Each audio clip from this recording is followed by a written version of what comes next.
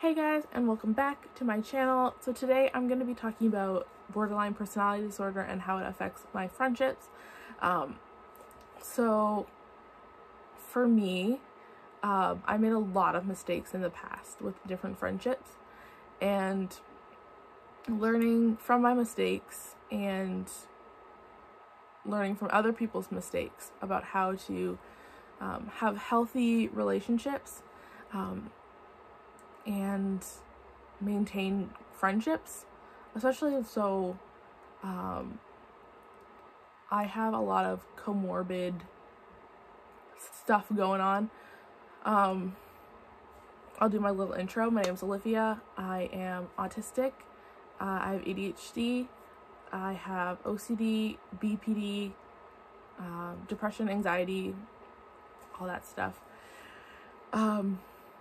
And so maintaining friendships is hard for both people with borderline personality disorder and people with autism.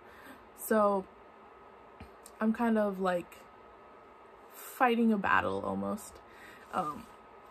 And what I do is I have as open communication as possible with friends in my life about the fact that I struggle with friendships. And I let them in on the fact that like I'm not gonna be, sometimes like an ADHD as well affects friendships, and sometimes I like forget people exist if I'm not in frequent conversation or contact with a person. I will basically forget they exist, and then it'll be like a month, 2 months, a couple months later, and I'm like, oh my gosh, we haven't talked or hung out in this long, and hey, how are you doing? So that can obviously, if you have a friend who needs a lot of frequent attention, that can be bad. And another thing that affects my friendships, specifically with BPD and autism, is hyperfixating on a person or having a favorite person. Right now, my favorite person, or my FP, is my best friend, and so she's a person where I've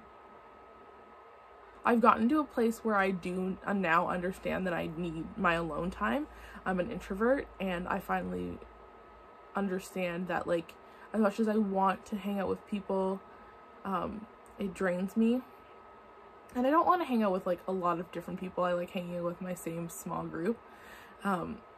So understanding that I need my alone time and other people need their alone time has really helped me not be so demanding on her for all her attention, and understanding that she's busy, she works, she has her family and like stuff to do.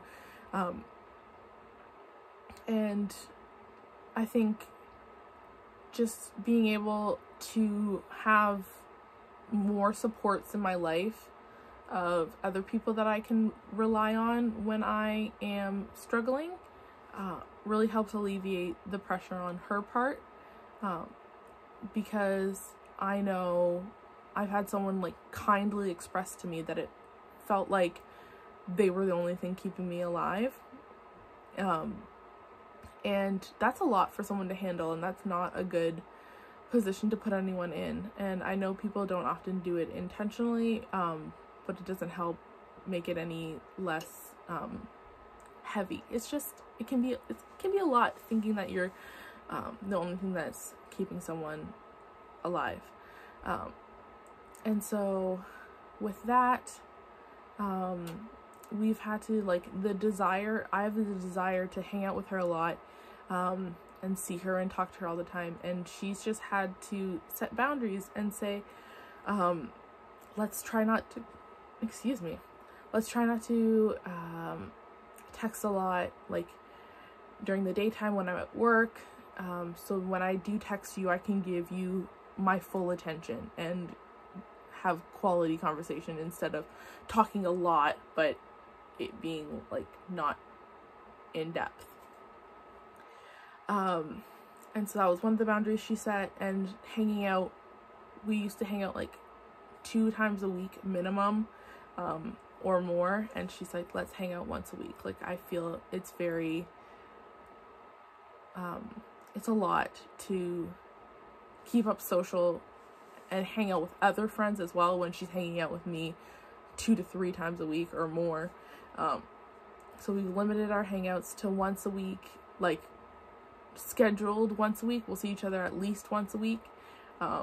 Sometimes more if there's like a special event or something's going on. It's not like we can't ever see each other multiple times a week.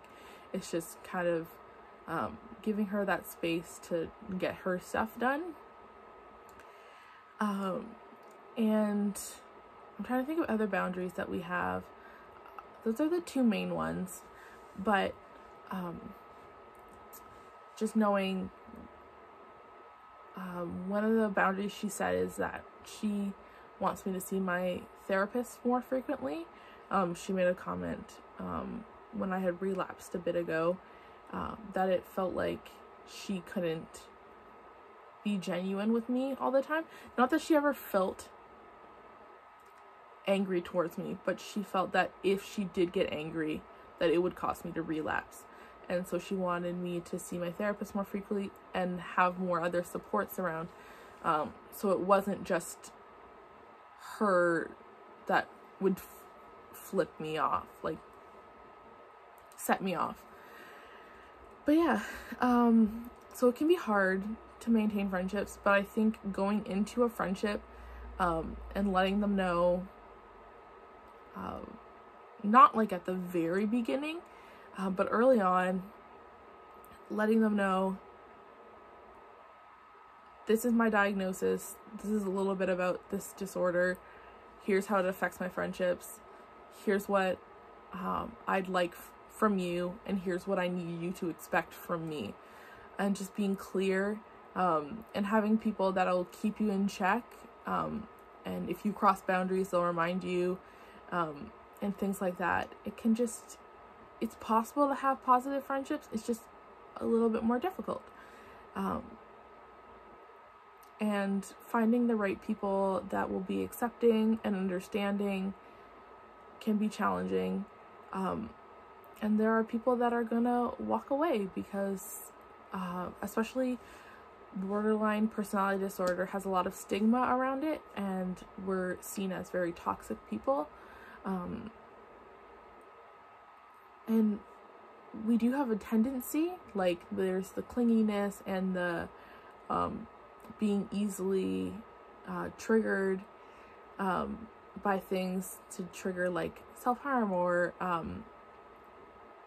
like splitting, which is essentially just black and white thinking and overgeneralizing and just essentially like having a bit of a freak out, I'll call it. And that can make a person feel like they can't be themselves. And so that's why like setting boundaries and things like that is really important if you want to maintain healthy relationships. I would say even for neurotypical people, like people who aren't autistic or have ADHD or BPD or anything else, I would recommend having boundaries in your friendships and establishing those and having conversations and being like, this is what I need from a friendship, and this is what I need you to expect from me. And having standards, and I always say like unspoken expectations always go unmet. Like you can't expect someone to read your mind. And you can't be expected to read someone else's mind. So having that open communication and just talking about your feelings, and yeah, like if my best friend or my favorite person says something that hurts my feelings, I express that to her, and I let her, like I do let her know that I'm like offended or hurt or whatever, but I still let her have those feelings. Like I'm not trying to talk her out of it, which was what it can come off as sometimes.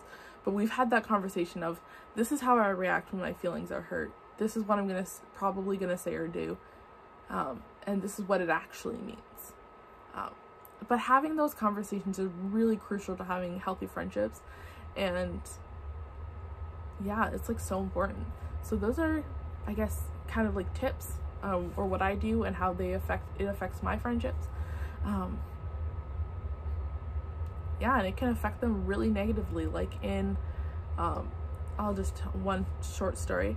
In high school, I had multiple friendships that were really toxic, and we were almost be on again, off again friendships, and all these different things.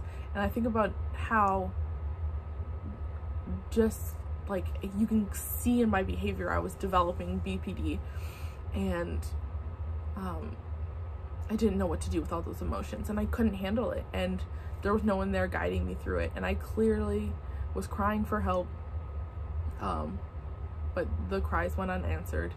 And now that I have the help that I need, I'm able to be a functional and healthy friend, semi-functional most of the time.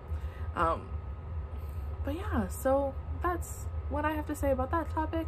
Thank you guys for watching, and I will see you guys next time.